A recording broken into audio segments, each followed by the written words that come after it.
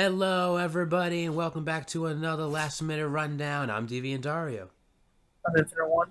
And today, we're going to be talking about the mother of fucking vampire hellhole versus match. What is going on? We have Dio Brando versus Alucard. And Jesus Christ, I cannot fucking wait.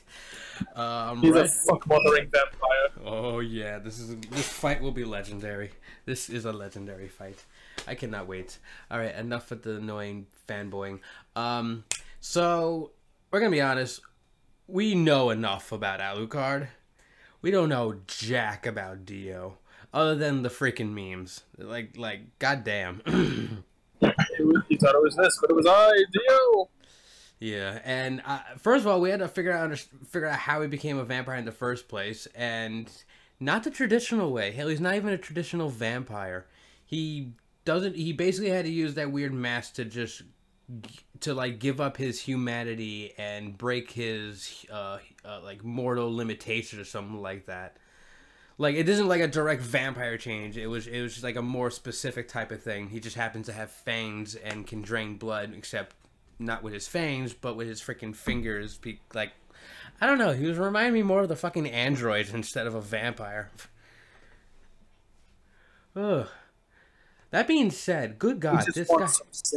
Yeah, yes, he does. This guy is a freak of nature, and that's putting it lightly. And listen, okay, so Death Battle already stated some stuff already about him, and a lot of them alone are pretty outrageous abilities to begin with, besides the fact that originally he started off not be able to use a stand, and obviously was human, but then he figured out the vampirism, and this is how he got his stand. He basically had to take his severed head on the dead body of his former rival so he can muster the power through his blood. What the fuck is this show? It's a confusing thing that I choose not to get into. I know, but now I'm interested. Like, what Eric? No. Anyway, so this guy Stan, Za Walto, or the world for all normal people that are not weeaboos. Za Brando.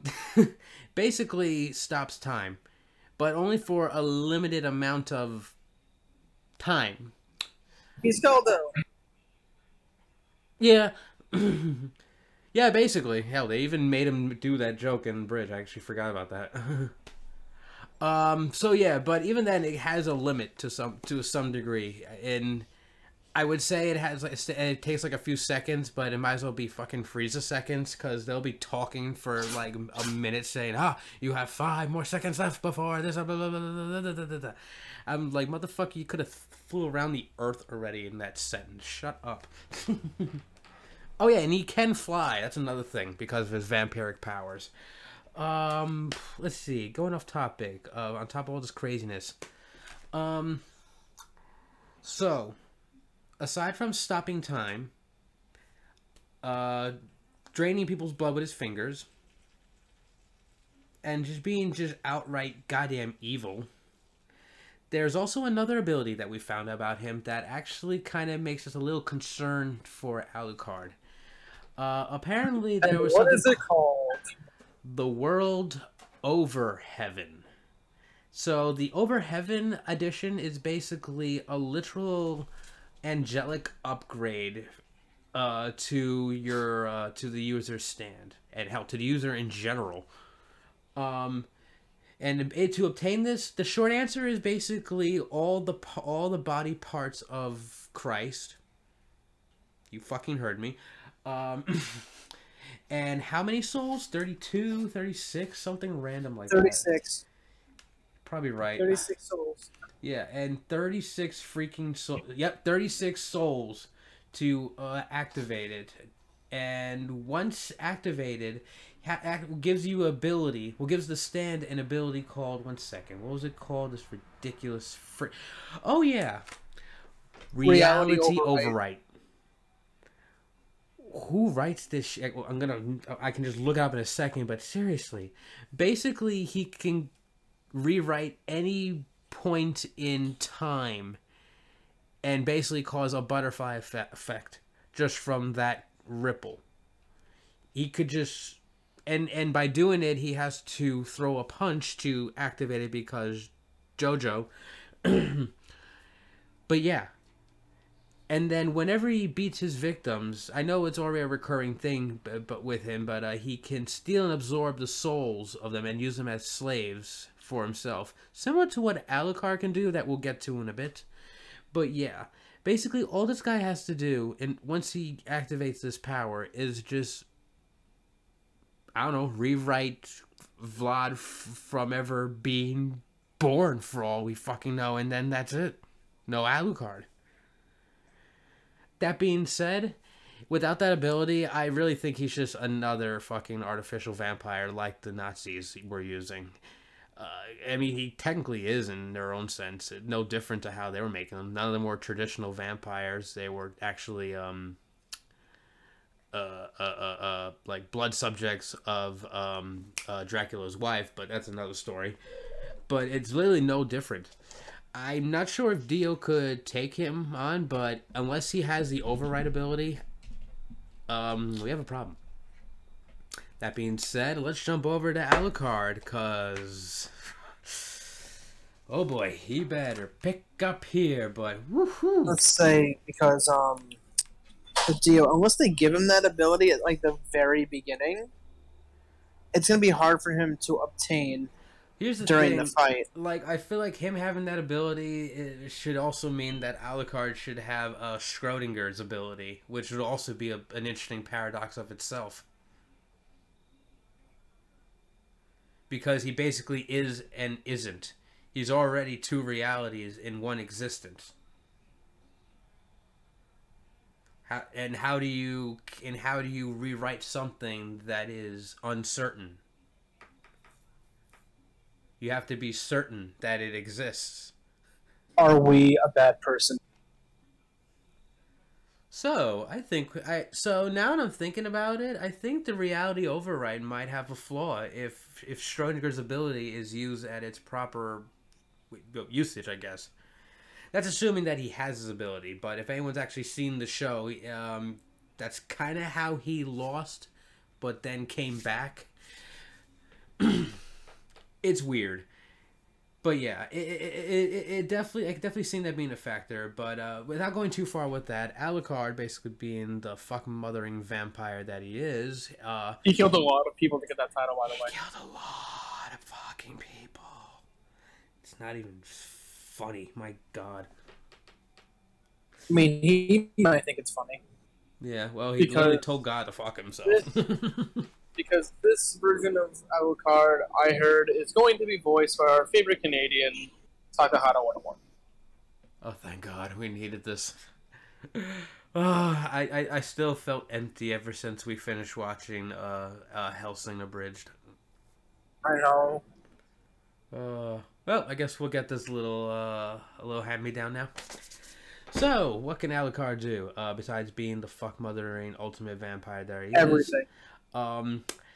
So he's not even a traditional vampire himself. He's literally he's just a vampire god. Like, his body isn't even like just flesh and blood. It's ethereal in its own sense. Like, yeah, you could sever it, but it won't even regenerate like its blood. It's just reality fixing itself. Which alone is just a bizarro nature. And at the same time, when trying to figure out how much... if he were a boss battle, and his health bar would be gargantuan. And it would basically be based on how many souls he has. Because how many people has he killed? A fuck mothering amount of them.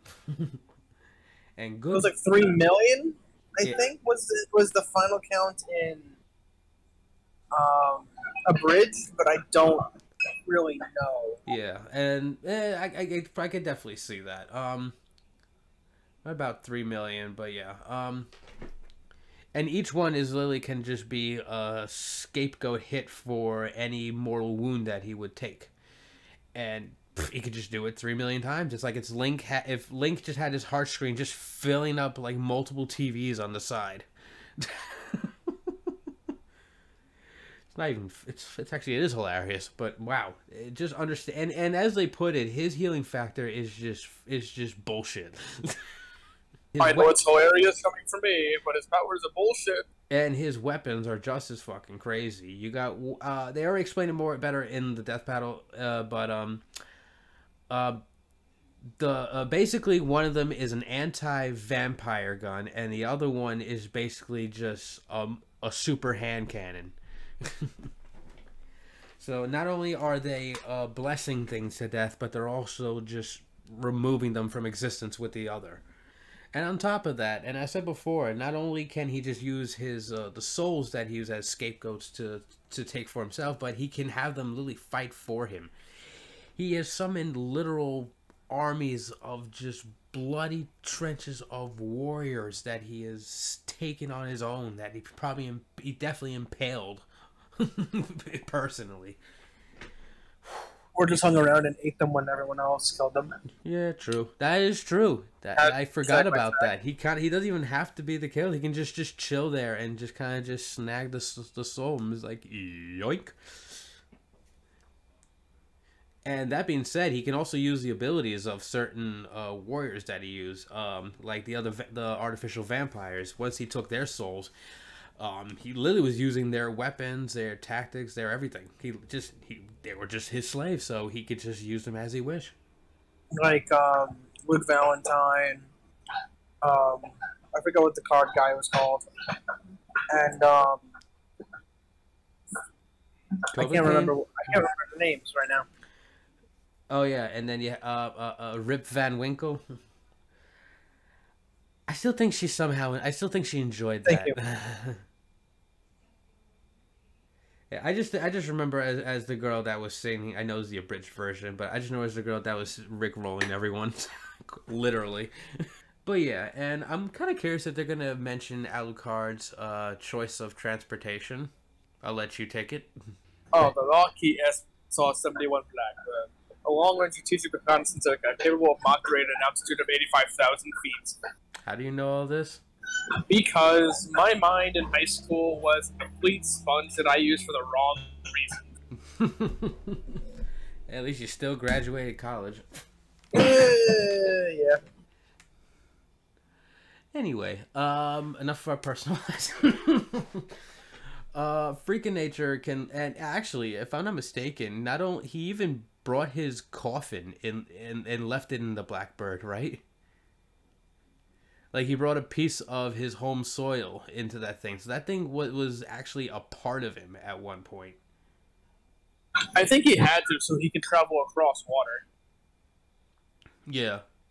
So he needs that in order to get across water because he can't swim. Do we know if he can handle the sun? Because I know Dio can. Because that's one of the few weaknesses of vampirism that he has to deal with. I'm gonna assume he can. They never really explored that. Or maybe they did, but only kept it in probably like a few words and didn't really go any farther with it because vampires. Sun, no. I was like, okay. I mean, to be fair, it is literally based off of Bram Stoker's writing, and that's exactly how they're supposed to die, by the freaking sunlight, so I definitely wouldn't be surprised. I'm not sure. I mean, he was out in the sun when he went to Brazil. He did have a big hat. I know, but he was still in the sun. True.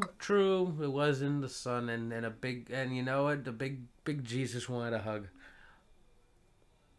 I'm surprised that alone didn't fucking do any damage to him in a holy sense. It's like the shadow of Jesus just burning on a vampire. He's just like, whoo, spicy.